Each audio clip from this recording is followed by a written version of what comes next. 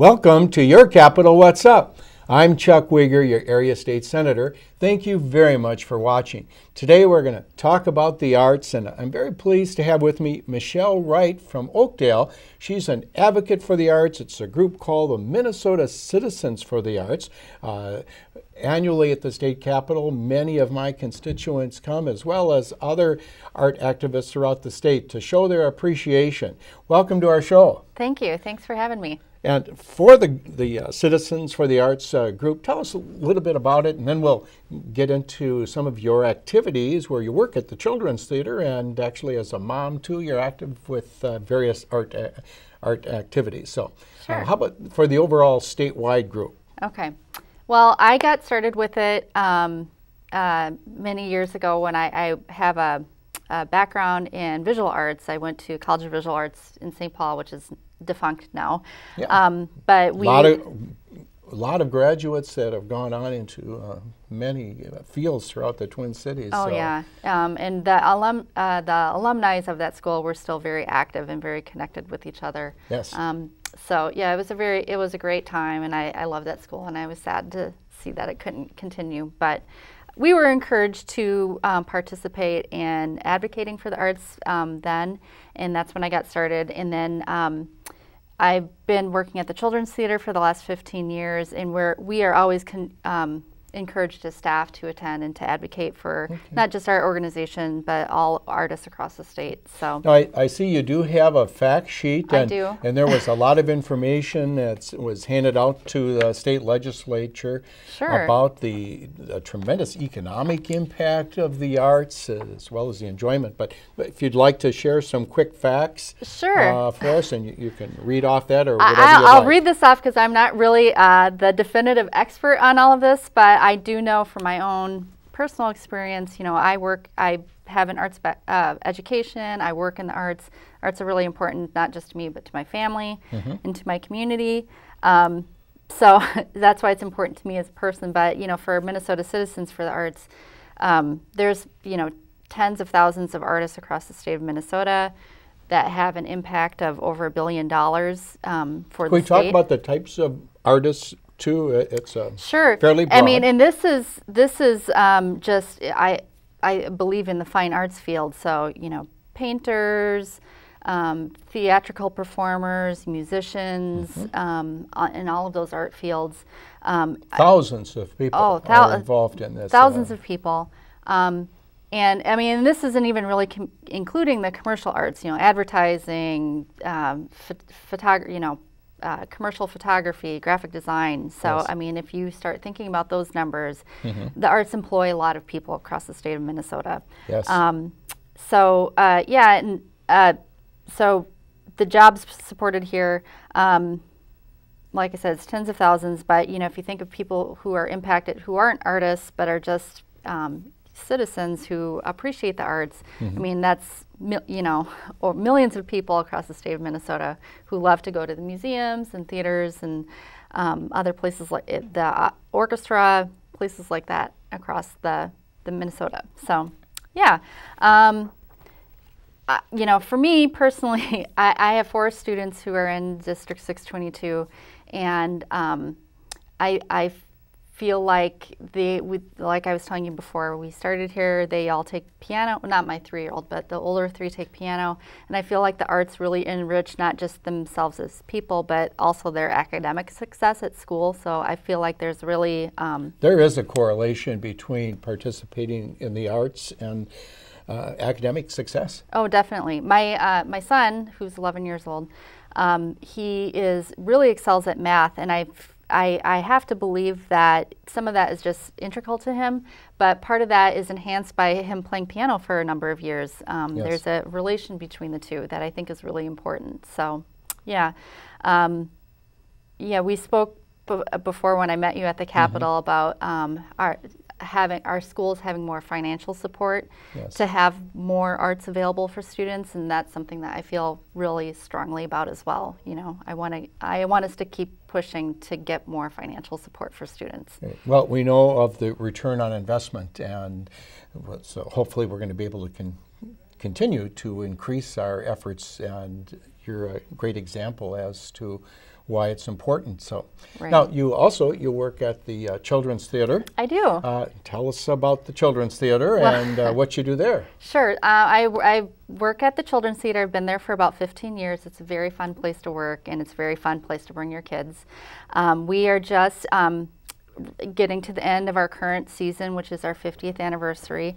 We opened a piece for preschoolers called Animal Dance, which is a delightful dance performance piece with actual real live animals on stage. Yes. And Ann Carlson is the performer, and it's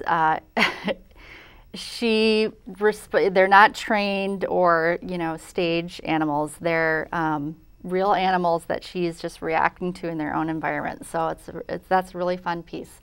And then we will be opening in a couple of weeks Diary of a Wimpy Kid, which I know my kids have read all of those books, so we're really excited about that too. It's a full musical, directed by a really fun director from Chicago, and it's going to be a really great piece. And of course, there's a website with lots of information Sure. about the theater. www.childrenstheater.org. And we just announced our next season. We start the summer with Pinocchio, which is it's one of my favorite pieces by this British writer called Greg Banks, and he directs it as well, and he's wonderful. He's done a lot of pieces for the Children's Theater. It is a frame of 4 painters, like construction painters, who are in a space, and they are asked to tell this tale of Pinocchio with just their painting scaffold and buckets and paintbrushes, and they use all of these things as props to tell the story. So that one is really fun.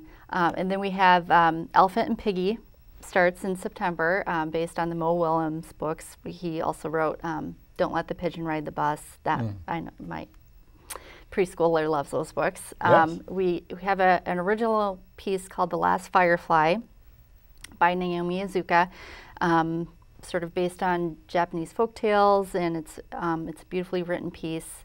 Christmas is a favorite that we're bringing back, Cinderella, told in the classic British panto style, where the stepsisters are played by men in drag, and it's just so funny. That's another one of my favorite pieces. And then we get into the spring, and we are doing a new piece called Dr. Seuss's The Sneetches. It's a new full musical that we're really excited about. And then we end with A Year with Frog and Toad, which is a piece we did that was nominated for some Tony Awards in 2003, and we're bringing it back after a number of years of.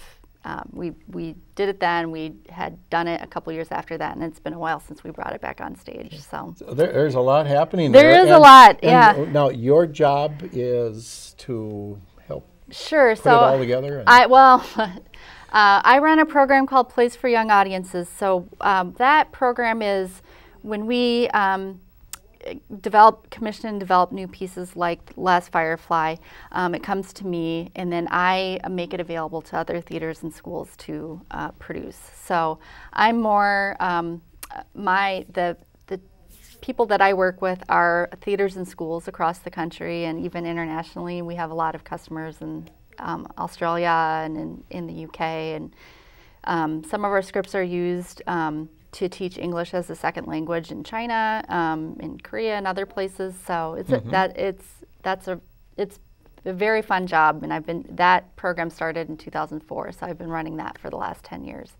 Well, wonderful. Yeah. And in terms of your activities locally, you mentioned your involvement in the schools, and because as a parent, that's very important. Yeah, it is. Working with them and provide lots of joys through the Children's Theater for thousands of others, but working with the children locally is important. And for yourself, what is there a particular art form? You mentioned going to school.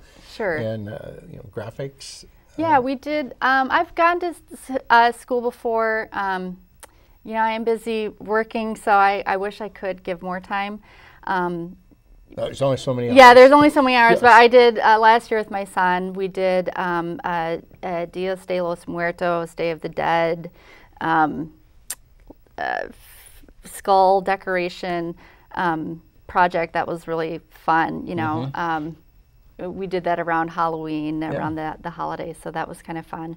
I've also helped with. We did for when my daughter was in first grade, they did an after-school play rehearsal. We did the Jolly Postman, just a short snippet of it, and that was really fun too. So I wish I had more time to contribute to that. Well, you're doing your fair share, yeah, that's for sure. And the decision to live in the Oakdale, in our neck of the woods, why did you make that? Yeah, well, I grew up in Woodbury, so it's not that far. My mom still lives there, and then my husband, his parents live in Maplewood, so we're from this area. We like living here. We have grandparents who are close to help out with the kids. So, and you know, Oakdale, I love. Our house has a pond off the back, and there's so many protected wetlands and areas for natural habitat that it's just you know, when I work in Minneapolis and everything is just really, you know, concrete jungle there, and then to go back home and to be able to just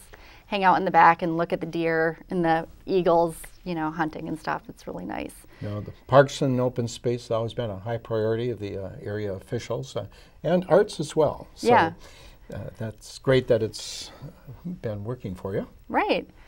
You know, I love that we have the, I live right by Walton Park, so that's the park we go to a lot. And there's that little outdoor amphitheater, and I've always thought that it would be cool if there was more live theater in the summertime, like the summer stock type of a thing. So you've got some connections. Yeah, maybe I can figure out a way to make that happen. Some Shakespeare or something in the park, I think would be kind of fun there.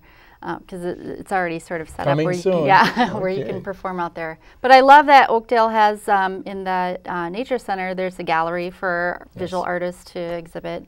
And the whole area, you know, this whole Northeast Metro, you see a lot of support for that. In addition to the whole state. Yeah. And when you're at the Capitol and sharing different examples, but. You know, we certainly walk the talk locally. Sure. Yeah. I mean, it would be. So I have a 9-year-old daughter who's a 4th grader at Eagle Point, and she's performed a few different places. She's weirdly, I work at a theater, and she's the only one that is interested in acting at this point.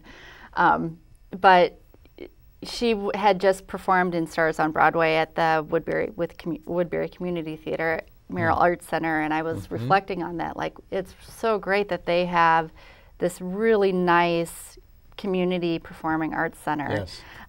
So that's, you know, something else for us to work towards in Oakdale, because it would be nice to have, you know. All the beautiful, you know, theater in Maplewood, and of course the Lakeshore. So so much excitement. Yeah, that is true. We have Ashland Productions in the Maplewood Community Center. That's a beautiful, and she actually has performed there too, and that's a beautiful space. So yeah. Definitely. Wonderful. Yeah. Well, we appreciate your work for the arts as a mother, as an employee at the Children's Museum, and as a statewide advocate for the arts. You work together, and you can accomplish more doing that. Right. Is there anything else that you'd like to share with our viewers about the arts?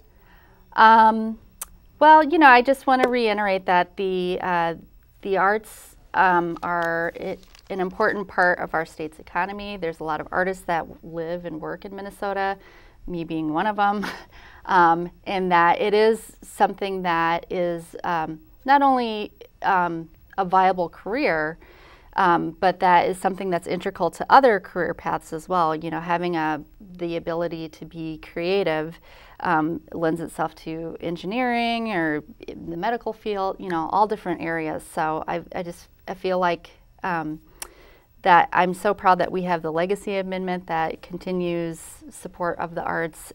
Yes, thanks for mentioning that. Yeah. The voters approved it, and it has made so many great projects available for us to appreciate and enjoy. Right. And it's, you know, something that we just committed to as Minnesotans, that the arts are important to us. our state parks and our wildlife is important to us, and that we're going to put some money aside for those things. So I'm very proud of that.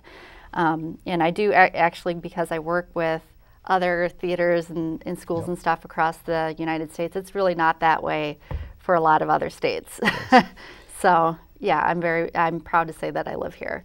Well, Michelle Wright of Oakdale, thank you for your activism for the Minnesota Citizens for the Art, for your work at the Children's Theater, and walking the talk locally in the community on projects with the kids. We deeply appreciate that. Continued success to you. Thank you. Thanks for having me. And viewers, if you have questions about the Minnesota Citizens for the Arts, they have a great website. Check that out, as well as the Children's Museum. If you have questions of me, give me a call. My cell phone is 651-770-0283, or at the Capitol, 296-6820. With Michelle Wright, I'm Chuck Wiger. Thank you very much for watching. Okay, we'll be on camera a little bit here. Okay. And so hopefully we covered most of the points. Yeah, I think so, yeah. Good. Yeah, and I think, well, we can put their website, but I think the website and is we'll maybe see. I don't know if you can share that with them in there. They might be able to put something clip on that on there. Okay. So. Yeah. All right. Great. Great. Okay. Well, thank you. And then Thank you. unclip there. And Oh, then yeah. I'm going to go to Judge Bastian. He's my next. Okay.